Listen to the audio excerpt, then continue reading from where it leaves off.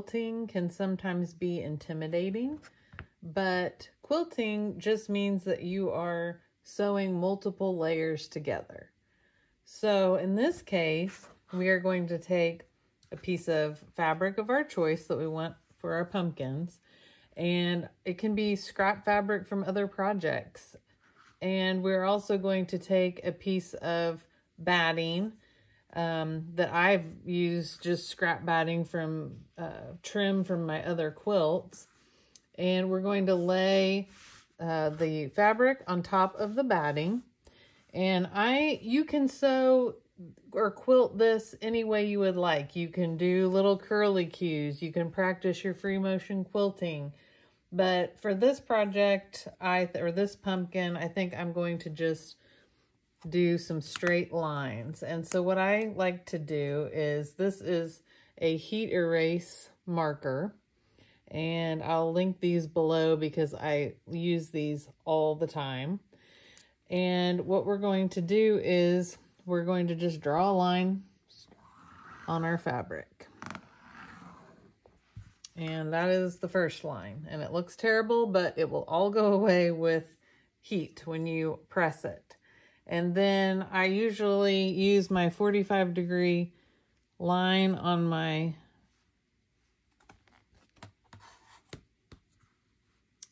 ruler. Line that up with that.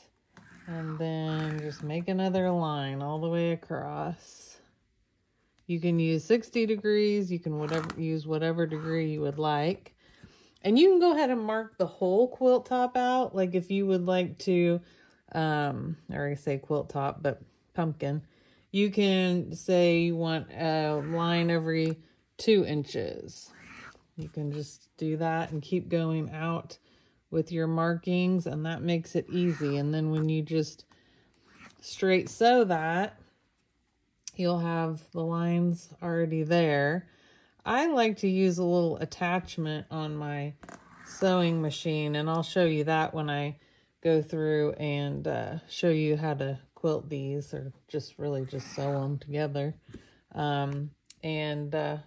That will be helpful too. But we'll go ahead and put this in the sewing machine, and I'll show you how I do that. Okay, so I have loaded matching thread into my machine, and what we're going to do is just sew along the lines that we've made, and we are going to quilt.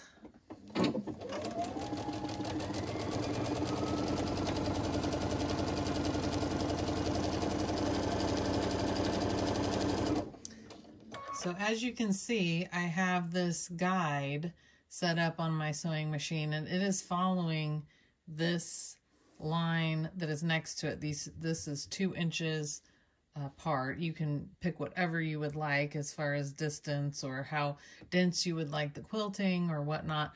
The other thing you may notice is that I didn't pin this. This is such a small piece of fabric that I don't really think that pinning it is super helpful. I mean, it may shift a little bit, but it's not going to be enough that it's really going to bother you or be noticeable on the finished pumpkin. So I just go ahead and put them on top of each other. I do press it before I draw my lines on. That kind of helps it to kind of stick together a little bit more, for lack of a better word. But we'll go ahead and quilt this, and then we'll go back and I will show you how to cut.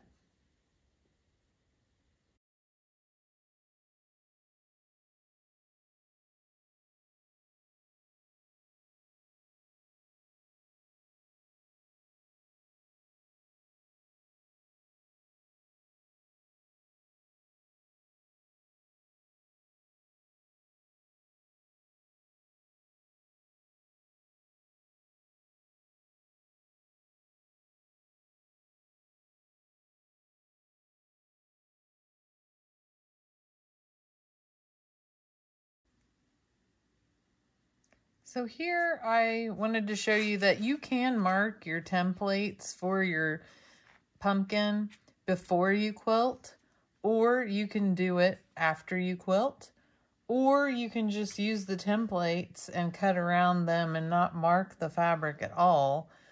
but I just wanted to show you the quilted fabric completed, as well as putting the hot iron on these quilt markings, and it just disappears. So don't be afraid to mark out your quilting if you want to, and then just have it disappear. So we are going to take this fabric, quilted fabric, now that we've got all the markings off of it, and cut out the pieces for our pumpkin. I used white fabric for one pumpkin, and then I went ahead and quilted some orange fabric, and I don't know, it's kind of hard to see, but I just quilted this straight down, just like you would see the ribs of a pumpkin. So when we put the pieces on there, you'll just kind of see those ribs going down. So let's go ahead and cut out our template, or cut out our pieces for our pumpkins using our templates in the pattern, and you'll need 6 pieces per pumpkin.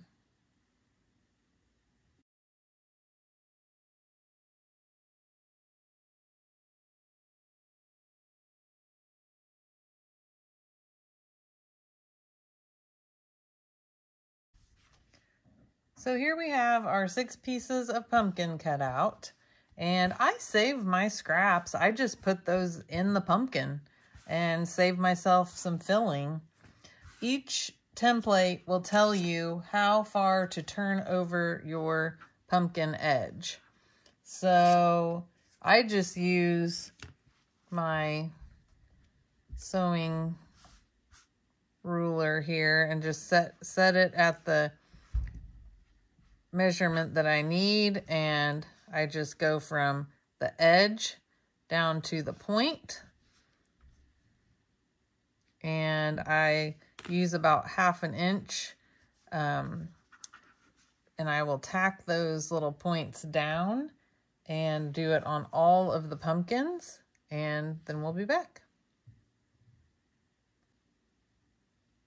So you can be really neat and just tack that flap over with a small stitching, or you can just run them through the machine by chain piecing and cut them apart after you are done.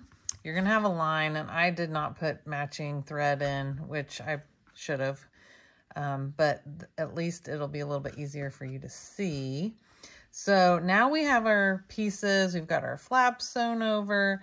Now we're gonna take 2 pieces of pumpkin, and we are going to put them together, and we are going to sew back stitching at the beginning and back stitching at the end to put 2 pieces together, and then we're going to put another 2 pieces together. I found that if you put half of the pumpkin together and then put the 2 halves of the pumpkin together, it actually is much easier to sew. So we will do that, and then we will add the 3rd piece, and I'll show you how to do that.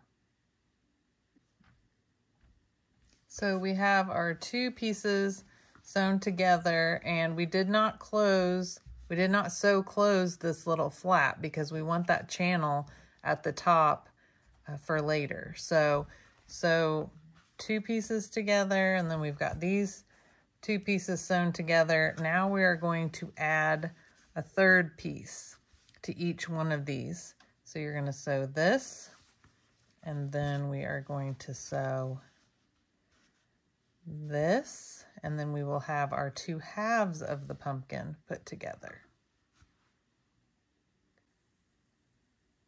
Here are the 2 halves, and we are going to take this half and flip it, and we're going to put our 2 right sides together. And this time, instead of just sewing along one side, we're going to line this up. And I usually use clips for this part, or you can pin, or however you want to line up your sides.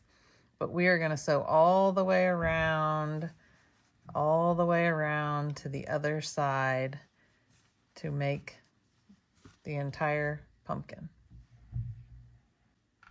We have sewn all the way around the outside of the pumpkin, and now we can flip this right sides out and just go ahead and check your seams, because sometimes there will be one that's kind of peeking out a little bit of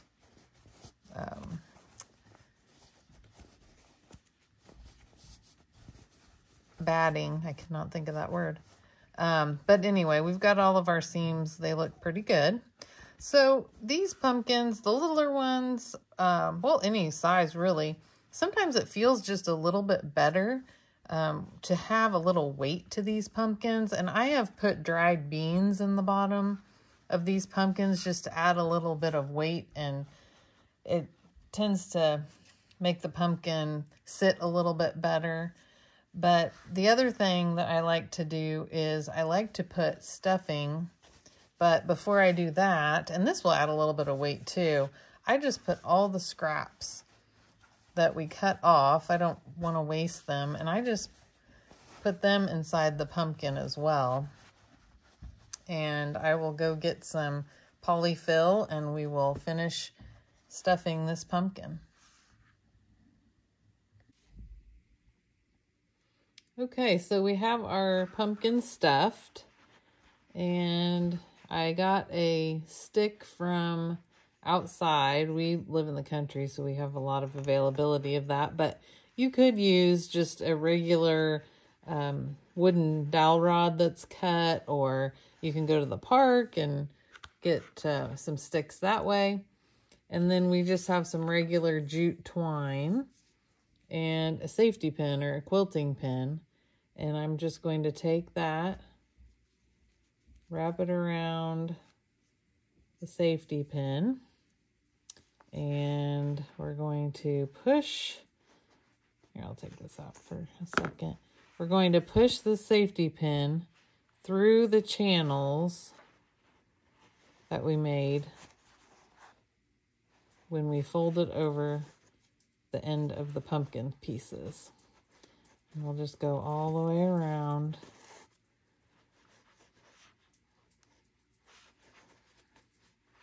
The periphery of the pumpkin. You can use any kind of fabric for this project. I used pieces that I had left over from other quilting projects. I've used old tablecloths, fall tablecloths. You could use old bedspreads. I think chenille pumpkins are really cool. Any kind of, whatever you want the quilt to be, or excuse me, the pumpkin to be, that's what you can do. There are no rules. So we are going to cut this twine. And then a good tip is when you cinch this pumpkin closed, you want to cinch it around the stem, but it's easier if you twist it a couple of times like that. It holds the knot so that when you go to double knot it, it will kind of hold a little bit better when you cinch it around it like that. See how I don't have to hold that necessarily and it doesn't slip. So anyway, that is how you do the knot. And then I always just double tie it or triple tie it. Makes it a little bit more secure. Now this pumpkin is still a little mushy. It doesn't have a ton of batting in it because it's kind of hard to put a lot of batting in it and then close the top. So another trick that you can do is take the stem out and just poke some more batting in there before we do anything else. And I like to just push it out and fill out that pumpkin like that. And then you can add the stem back in it. And then it just makes that pumpkin a little bit fuller, which I like the look of it a little bit fuller. So I put the stem back in the pumpkin. We've stuffed it a little bit fuller. I like to take and tie the twine around the stem. Whoops. I think it holds it in place so that when you pick up your pumpkin by your stem, it doesn't fall out or doesn't feel like it's not stable. And then I cut 3 pieces of twine, and we're going to wrap these around the pumpkin too, just to give it a little bit more shape. Again, we're going to do multiple passes on that knot. That'll make it stay a little bit easier. And don't worry about this looking a little bit messy right now, because once we get our leaves on there, that is going to cover up all of the extra twine and it'll look nice. So the other thing that I want to mention about this is here are our seams for the pumpkin.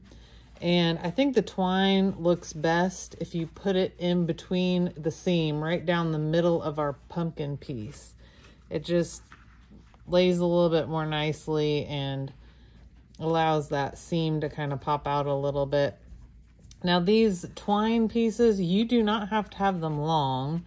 I think they kind of look like just little vine tendrils off the pumpkin.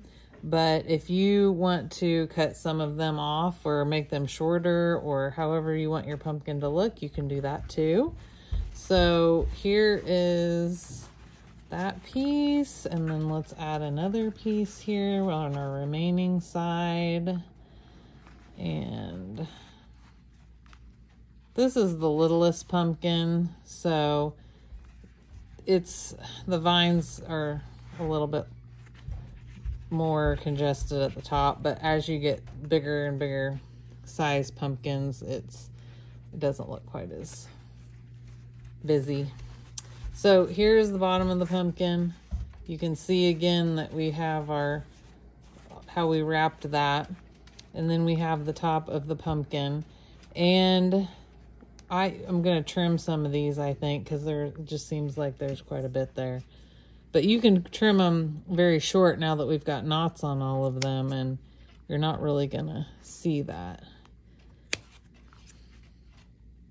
And then once you get it trimmed how you would like it, you can add the leaves. Now this leaf, you can add 1 leaf, you can add 2 leaves, however you would like to do it. And that, you can see, it covers up all that busyness at the top. And the little pumpkin, you may want to trim the leaves just a smidge off and around them. And the other thing I did with the leaves is I did a little zigzag stitch down the middle. I think that makes it look a little bit cuter to have that as part of the leaf. Adds a little bit of detail. And I didn't do it do a very wide zigzag, but you can certainly do a little bit wider zigzag.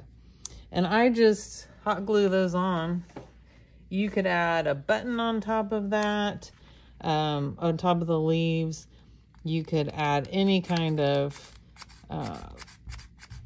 foliage to the top of the pumpkin. And that is our finished pumpkin. One last thing I forgot to mention, I like to use these little pumpkins as place tags for Thanksgiving. I think it really adds something to the Thanksgiving table. So I just take 2 of the little tendrils that we have. I add a tag with a name on it. This sits at the top of everyone's plate at the table where everyone is going to sit, and you can even give these away at the end of the night to your guests, and they will appreciate these cute little pumpkins. Thank you so much for joining me for Quilted Pumpkins tutorial. If you like this tutorial, I would love for you to subscribe to my YouTube channel or give me a thumbs up. I have some pumpkins here that I made, and I just wanted to share some of the variety that you can make with this pattern. Because there are 4 sizes of pumpkin, you can do a topiary. Simply make the pumpkin just like we discussed and leave off the stem. And when you leave off the stem, you can stack your pumpkins into even a 4-tier topiary pumpkin decoration, which is really fun.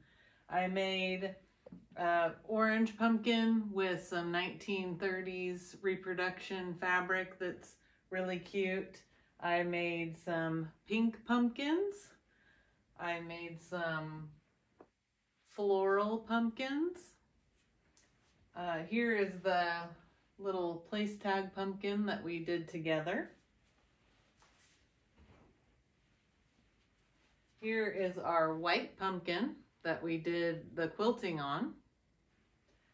Here is a big orange pumpkin. This is the largest size of pumpkin template. And I even did a wild leopard pumpkin for my mom. So you can get really creative and have a lot of fun with this project, and send me an email, send me an Instagram post. Let me know what you're doing with these pumpkins, and I hope you have fun.